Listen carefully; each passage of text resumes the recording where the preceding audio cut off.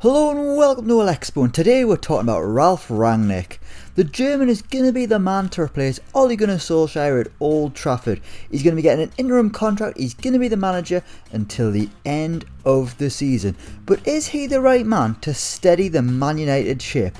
Well, as expected, I'm going to let Football Manager 2022 tell us what's going to happen. I've made Ralf Rangnick the Man United manager just until the end of the season. Once we get to the end of the first season, he will leave the club. Well, he's meant to be becoming a consultant of sorts, but Man United will be getting a new manager. But how will Ralf Rangnick get on as Man United manager? I'm James from Elecspo. Let's dive into this simulation and let's see exactly what's gonna happen. Okay, here we are at the start of the simulation, and as you can see, Ralf Rangnick is the new Man United manager. Obviously, in reality, he's only going to have about half a season. In this experiment, he's got the full campaign, because I didn't think it was worth going halfway into the season, because the simulation wouldn't be reflective of where Man United actually are in the table. I mean, we're not even halfway through the season yet, are we? Anyway, here we are, Ralf Rangnick. He's got a contract until 2022, one season as Man United manager. His tactical style, the gegenpress, of course, preferred formation, 4-4-2, how will that suit Man United's players? But if you look at this, tactically he's so switched on, technically great, attacking football, it's what Man United fans want to see, and he's good at working with youngsters, which is not very good for Cristiano Ronaldo because he's quite old nowadays, but that doesn't matter. Can Ralf Rangnick get a tune out of what is quite a star-studded Man United squad? Let's simulate a year into the future, let's see how he gets on at Old Trafford. Right, here we are at the end of Ralf Rangnick's one and only season as Man United manager, and he hasn't been too far away from delivering the Premier League title. It's been an exceptional season for the Red Devils, who have finished second, 4 points behind the winners Liverpool. They came ahead of City, Arsenal, Chelsea, I mean everyone else that isn't called Liverpool. It's been a great season for the Red Devils, managed by Ralf Rangnick. But more important than that, Chris Wood, 18 goals, third in the Golden Boot race. You love to see it. Best players in the division though, Jadon Sancho and Ronaldo, just finishing behind Mo Salah. Assists, Bruno Fernandes more than anyone. Jadon Sancho getting 11 assists as well. It looks like Jadon Sancho has had an excellent season. 7 Player of the Match awards as well for the expensive summer signing, who hasn't really hit the heights just yet. He's starting to now. He's scored a couple of goals. Could become a big player under Ralf Rangnick. But let's look at Man United in a bit more detail. Have they won any cups? Obviously Rangnick is going to be leaving at the end of this contract. I said it so he wouldn't be getting a new deal. He's going to be leaving in 18 days. He'll be away. Then Man United will have to find a new manager. He's content with things overall, and he's happy with the team's recent performance. So he should be, Ralf. Coming second is pretty damn good, but has he got any silverware as well? Man United haven't had a lot of silverware in recent years. How's he got on? Well, he hasn't won the League Cup because they were knocked out in the 4th round on penalties by a 10-man Brentford side. Victor Lindelof, Jesse Lingard and David De Gea missing. It was a very long penalty shootout by the looks of things. Elsewhere, how have they got on? They had a wonderful November, winning every game without conceding a goal, including wins over Chelsea and Bayern Munich. FA Cup, they've gone quite far by the looks of things. Quarter-finals, where they lost to Newcastle. 2-0 there, losing Newcastle, who bought big on Andre Kramaric and Rodrigo Bentancur. Champions League, they made it to the final. What a run it was. They conquered Spain by the looks of things. They made it through their group of Porto, Bayern Munich and Ferencvaros.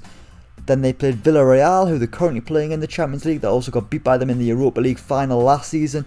They beat them 4-0 over 2 legs.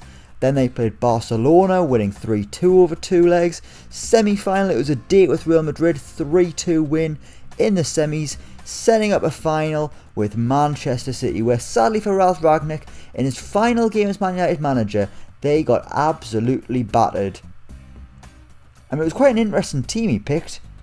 He had Amad Diallo starting, Dean Henderson was in goal, Diogo Dalot at right back, and they just haven't delivered at all. The best player in a Man United shirt was Paul Pogba, and to be honest, even Amad Diallo had a good little game despite being a surprise addition to the starting 11. So Champions League runners-up medal and second in the Premier League. Things got off to an awful start actually for Rangnick. They lost to Leicester on the opening day, then they were held by Norwich. It was only in the 3rd game when they started to actually win things, beating Newcastle 3-1, but they actually fell behind at Old Trafford. Let's check the players out, see what system we've been playing and who have been the stars. It's been a 4-4-2 formation as we expected. And the star player of Man United has been Cristiano Ronaldo. Average rating 7.5, 28 goals, 11 assists. But he's only just been the best player because Jadon Sancho has had an excellent year. 11 goals, 13 assists, 7.46. Then you got Bruno Fernandes, 15 goals, 20 assists. Those three players have been absolute stars. Marcus Rashford's done pretty well as well, only getting 7 goals though, which is probably a little bit disappointed by. Mason Greenwood, he's been brilliant. 21 goals, 46 starts. He's probably been the main man actually up front by the looks of things. 21 goals, that's an exceptional tally. Edinson Cavani, he also got double figures. So it looks like goals haven't been hard to come by for Man United's pressing gegenpress side. Pressing gegenpress? That doesn't sound right, does it? Let's have a little look at who hasn't featured under Ralf Rangnick, see who hasn't been getting many minutes.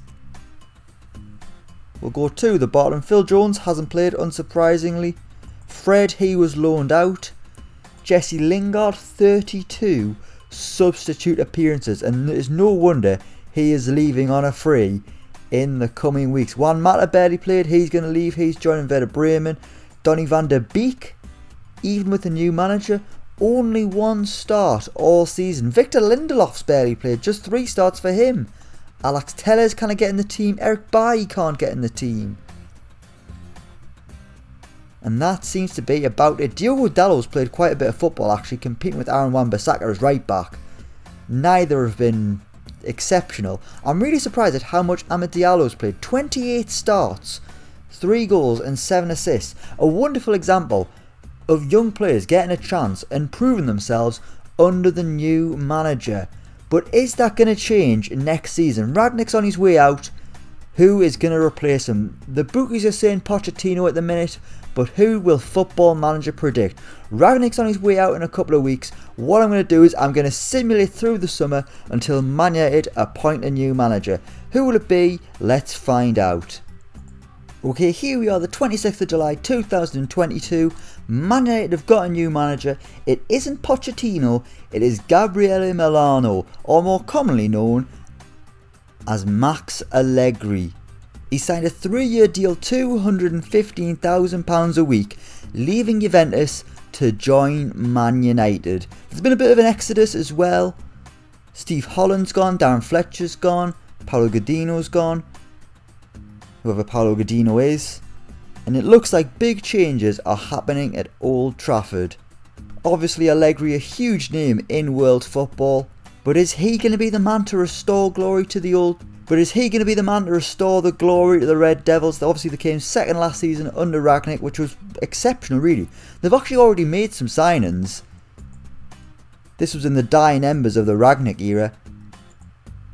They've got Kaiki from Santos and Alexis Sailmakers from AC Milan. 2 good young players, 2 very good signings actually. But will they feature under the new manager? This is the problem. I mean, they've signed players who the new manager might not want. So it could be a messy situation at Man United. But they've got the new man. They've got Allegri. He signed a 3-year deal. He's got the foundations of a great team. They've came second in the Premier League, runners up in the Champions League. Rangnick has steadied the ship. Can Allegri continue the good work done by the veteran genius German? Let's simulate a year into the future. I'm just going to see how Allegri gets on in his first year. That's all we're going to look at. Let's simulate that now. Let's see how he gets on. Right, here we are, another year into the future, and Max Allegri hasn't done as well as Ralf Rangnick, but it's still been a decent season. Man United came 4th with 81 points, but they were actually only 9 points behind winners Liverpool. Liverpool making it back-to-back title wins. But Man City and Arsenal have jumped above Man United. It looks like it's been a good, competitive Premier League season. I mean, still to come 4th with 81 points, only 9 off the title, is pretty good. Jadon Sancho's had another excellent year. He's still a star under Allegri. Let's check Man United out. Harry Maguire still the captain. Have they won any trophies? I mean, Allegri won so many trophies at Juventus. He won a Community Shield, which doesn't really count, but that doesn't matter. Club World Championship, they won that early on. That actually Allegri might not have been the manager by then. They might have had a caretaker at that point. So we probably can't give him that trophy. Phil Jones lost his testimonial, which is a little bit devastating. It was a wonderful start of the season for Allegri. He got a 2-2 draw on the opening day against Tottenham. Then after that, 6 wins on the bounce, including a 2-0 win at Stamford Bridge. Cup competitions, they were beaten in the Carabao Cup in the 4th round by Leicester. FA Cup, they were beaten in the 5th round by Leeds United, pretty devastating. Champions League, looks like they're doing quite well there. They beat Benfica, they beat Real Madrid, they beat Bayern Munich in the semi-final, and for a 2nd year in a row, they lost the Champions League final. Last year they lost to Man City, this year they have lost to Liverpool. Even more devastating, a 1-0 defeat in the Champions League final for Max Allegri. He's came 4th in the Premier League and a Champions League runner-up. Let's check the team out, have a look at the goals. Ronaldo, 38 goals. Mason Greenwood, 31 goals. They've actually been playing 4-4-2. They've kept with the same system, which is quite positive. Looks like there hasn't been too many major changes from the Rangnick era. So they've signed Nicolas Pepe on loan. Why? What a strange season. I mean, he's actually been okay, but what a strange signing on loan. Has anyone else came into the club? Let's have a little look. Mary Demiral arrived, but he hasn't played at all really. Just 6 appearances. Nah, no real signings. Sailmakers came into the team, done well. Kai's gone into the youth side, which is fair enough because he is just a child. Amad Diallo not getting as much football, but doing well with what he's getting. But the goals there scored by Mason Greenwood is exceptional. 31, what a tally that is. And what a player he is becoming. It looks like Man United have been just as attacking under Allegri as they were under Rangnick, which is great. It's what you want to see from Man United. Counter-attacking, flying football that should be entertaining, exciting to watch, and that looks like what has happened. But they still haven't won any trophies. Rangnick steadied the ship, came close. Allegri has carried on his good work. Not quite as close, but still within a whisker of Champions League glory, which is much better than it was under Ole Gunnar Solskjaer, let's be honest. We will leave it there. Thank you so much for watching. Let me know what you think down in the comments below. As always, don't forget to like, share and subscribe to Elecspo. And until next time, we will see you around.